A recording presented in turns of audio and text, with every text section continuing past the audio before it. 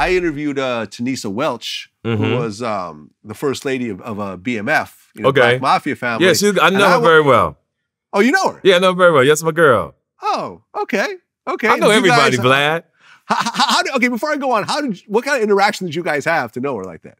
They came to me years ago to perform. I did one of their big birthday parties out in Beverly Hills.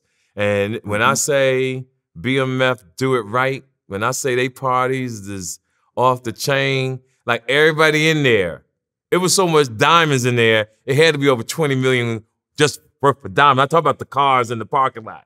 And we have been friends ever since. I'm the guy they always call to do their comedy. When they do the comedy shows, I'm the guy that they hire to come do their stuff. Well, yeah. I mean, it's interesting because we went into this whole story where Southwest T, right, Terry, he got pulled over and they found like $3 million worth of jewelry on him, right? And he, instead of saying, hey, okay, they got me, this is drug money, I need to just keep it moving and separate myself from the situation. Right. They came up with the idea to try to get the jewelry back from the feds. So by doing that, they implicated a bunch of other people in the process, right? Okay. So what happened was all the jewelry was bought from Jacob the jeweler. Right. Right? And when you spend a certain amount of money anywhere, especially in a jewelry company, they have to fill out a special kind of form. Like if it's like 20,000 or 25,000, they have to fill out a form and send that to the government to say, hey, this person came in, spent all this money, here's what they bought. The government needs to know about it. Right. Jacob was selling jewelry to all these guys and not filling out these forms, right? And I'm going to come back to this. You're going to see how this all fits together. So when they went to go get the jewelry back, they said they had an associate that was trying to just roll around with BMF and be down. His name is Damien Thomas. Okay. Who at the time was married to Kim Kardashian. Wow. Music producer, right?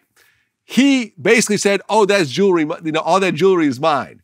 So when the feds started to investigate in this whole situation, they realized, number one, the jewelry wasn't his. Number two, Jacob had been selling all this jewelry without registering it. So now both these guys are now part of the BMF case. Jacob ends up going to prison for a few years over this shit. And what she said was interesting is that she said that she knows, she knew Damon Thomas very well. And she would always tell him, stick to music. You're not built for this. This is not the life that you're supposed to live. What we do is different than what you do. You do pretty well in the music thing. Me and Damon were friends before all of this. And I was telling Damon, Damon used to come by the house and we used to hang out. Like, Damon, this is not the life for you.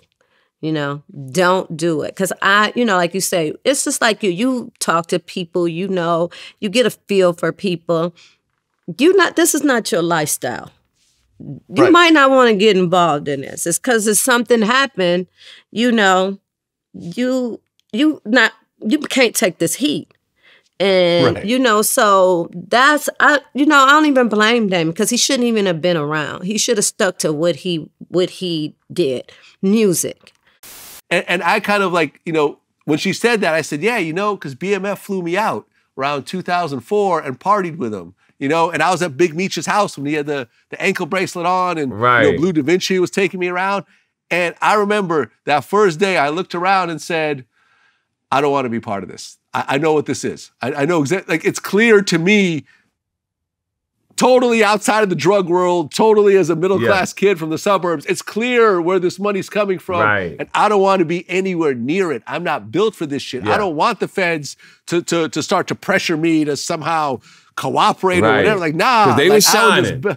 They were shining too much that it was obvious it was going to go down. They were shining too much. They were shining too much. Shining too much. Shining and it too was much. like they had billboards. Right. And they would pull up in $2 million worth of cars. Right. And they would, and it's like, no one's stupid here. Like everyone knows what's happening here. Right. No one's selling any records. You guys have no stars on your label. Right. That's so true. Blue Da Vinci never sold any albums. Right. You know what I'm saying? Young Jeezy had already moved away from them. Right. Because he knew what was coming. And it's just like, like everyone ended up going to prison. It was like 30. She was one of the 30 that got arrested initially. Yeah, she sure was. Yeah, Yeah. nice young lady, though. Nice young lady. God bless her. But, you know, again, we live long enough to see them get back on the streets. Yeah, yeah. Southwest T is back. She's Yeah. back. Big Meech will hopefully get out at some point. Mm-hmm. It's going to be crazy. It's gonna going to be be crazy. When Meech is out, it's going to be crazy. Right, right. You know?